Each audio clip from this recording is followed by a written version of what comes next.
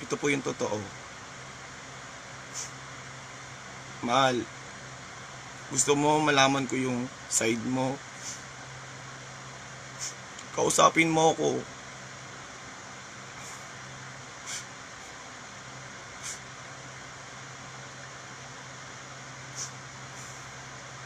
Mahal, walang kinalaman ng mundo.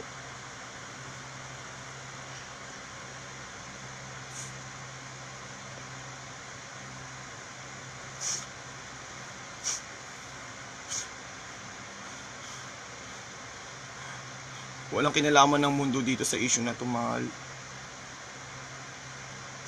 Hindi social media ang sagot dyan. Alam mo naman sa sarili mo na kung gaano kita kamahal at pinahalagahan. Lahat naman ginawa ko sa'yo, lahat nagpakababa ako sa'yo. At saka mahal, una sa lahat, nasa tamang edad na tayo. Yung mga pinost mo na sobrang sensitibo nun, mahal. Kung alam mo lang yung mga issue na yun, mahal, personal yun, mahal.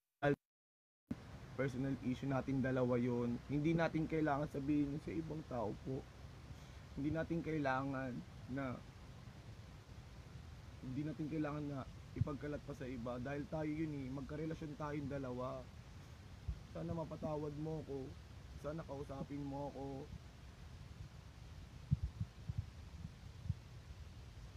Inalakasan ko kasi yung loob ko kasi alam ko sa sarili ko, mahal.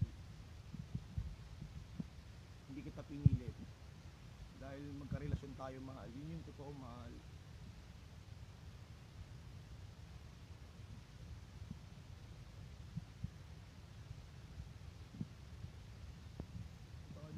Hindi ka naman talaga nagmakahawa dahil hindi kita sinaktan. Hindi naman kita sinaktan kasi mahal walang perfecto na relasyon.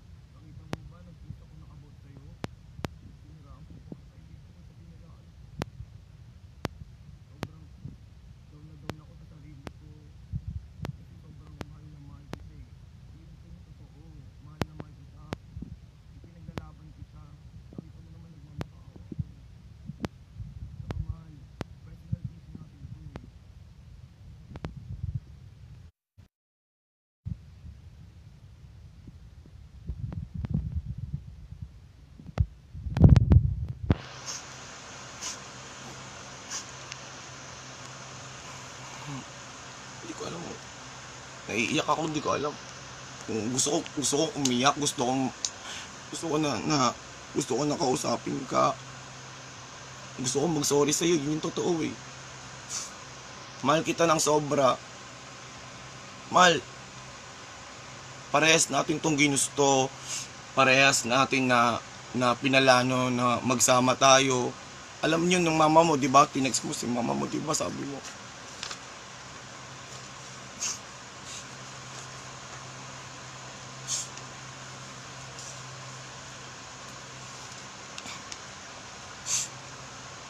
Ito mahal, papakita ko sa'yo mahal, yung screen record yan, nagmamakaawa ko sa'yo. You know, yung mga sinasabi mo sa akin dyan, grabe. Ayan yung mga chat ko sa'yo, mga text ko sa'yo, na nagmamakaawa ko sa'yo, na halos binabaliwala mo ako.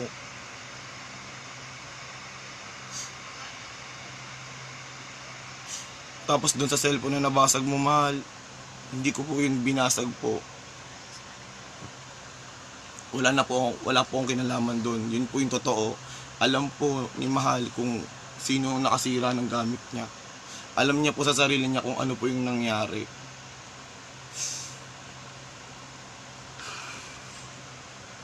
Nade-depress po ako sobra. At saka kasi sinabi mo na gusto ko lang yung gusto ko lang sa'yo, yung katawan. Hindi mahal eh.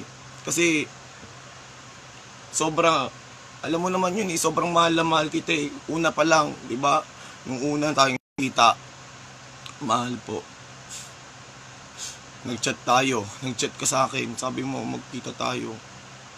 Nagkita tayong dalawa. Pangalawa po, nung birthday ko, pumunta ka po ng birthday ko, ikaw ang pumunta sa akin, sinurprise mo ako. Sobrang saya ko nun. Kahit tumakas ka nun sa kanyo, para lang mapasaya mo lang ako. Ayun yung totoo po eh. Sobrang... At saka ito po, marami po akong problema. Yan, pati po yung mga manager ko po sa Star Image. Nagkakaproblema po ako sa kanila. Tinutulungan po nila ako.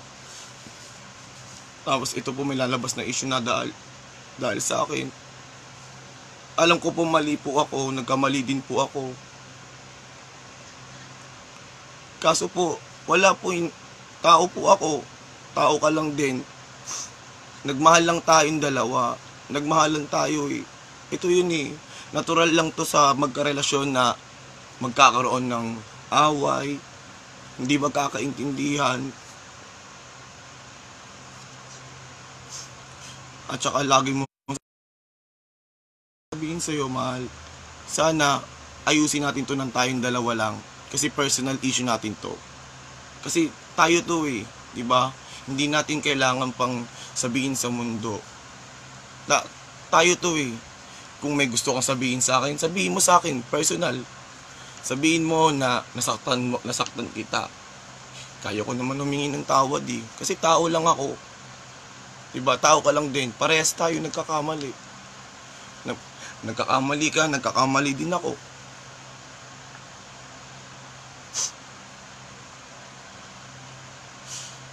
Alam mo, mahal, hindi ko kailangan maging malungkot, maging emotional kasi alam ko sa sarili ko na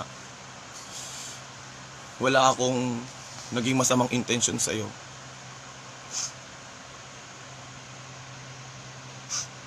Yun lang gusto ko, mahal. Mag-usap tayo. Bigyan natin ang kapatawaran ng bawat isa.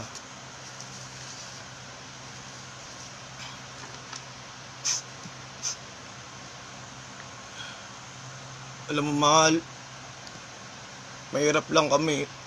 Pero hindi ako tinuruan ng mga magulang ko maging sinungaling. Alam mo yan, mayabang ako sa Facebook dahil yun yung personality ko.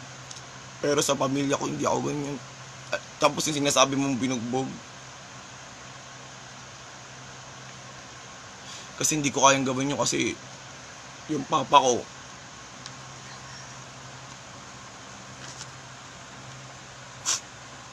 bata pa lang ako, nabubugbog na ako ng ilang beses. Ilang beses na ako binubugbog ng papa ko. Alam ko yung pakiramdam na pag binubugbog. Natatakot nga ako, may phobia nga ako pag may ganun po nangyayari. Kaya nung nakita-kita na nagwala ka sa harapan ko, natakot ako nun sa'yo. Pinigilan lang kita. Pero lumayas ka nun eh. Ayun yung gusto mo eh. Pinalaya kita para maging mahinaon ka. At saka yung sa mga sinasabi mo, may kapatid akong babae.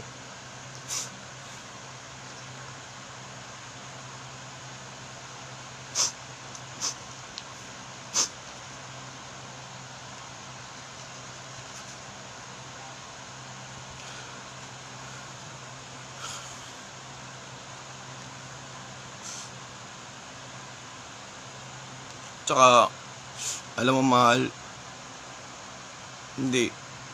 Alam ko sa sarili ko, alam ng Panginoon yun, na hindi kita sinaktan. Hindi kita sinaktan kasi may kapatid akong babae. May mama po ako. Ako pa nga yung nagbibigay sa'yo ng gabay. Sinasabihan kita na makinig ka sa mama mo. Kasi huwag kang maglalayas. Kasi may nanay din ako, may magulang din ako eh. Pero pinili natin itong dalawa.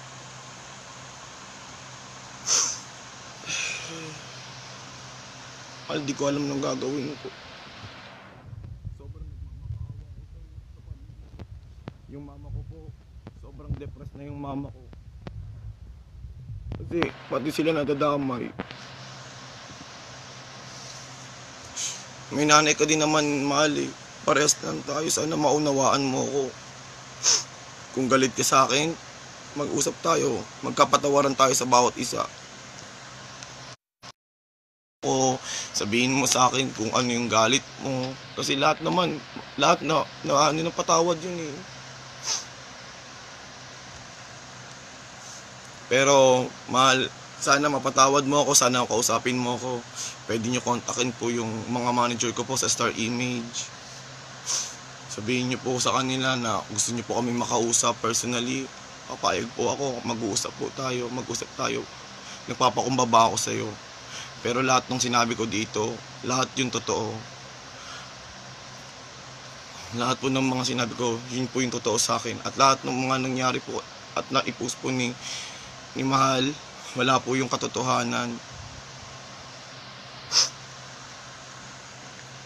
At saka ito na po yung last po sa mga kamag-anak ni Mahal na may screenshot po ako na binantaan po ako na ipapapatay po ako sa Muslim po dahil yun kasi pinapaniwalaan nila yung panig niya.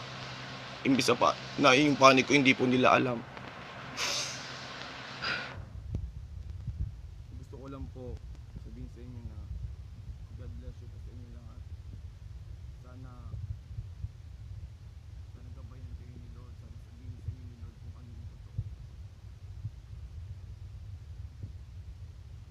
At sa lahat ng mga bashers na yun yung tingin sa akin dahil yun yung nakita nyo.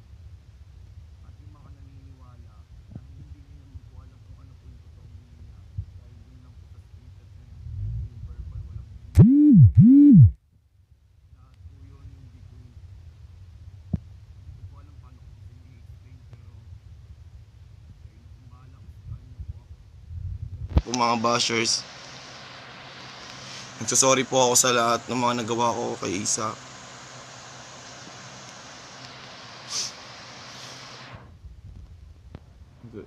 Sana dumating yung oras na maisip mo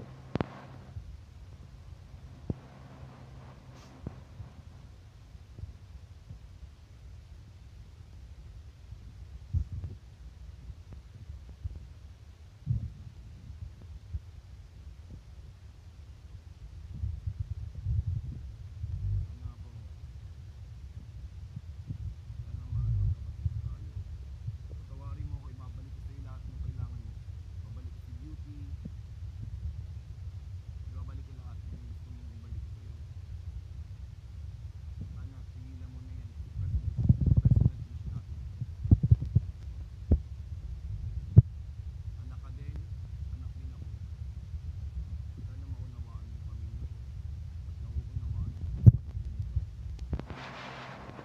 Huwag na natin itong palalain pa. Maraming salamat po. Good night. Bless you all. 18K. 18K nga. 18K yan, 0.9. Ano mga comment? Wala, di mo makapalaw, di mo comment. Uy, nagla-live pa.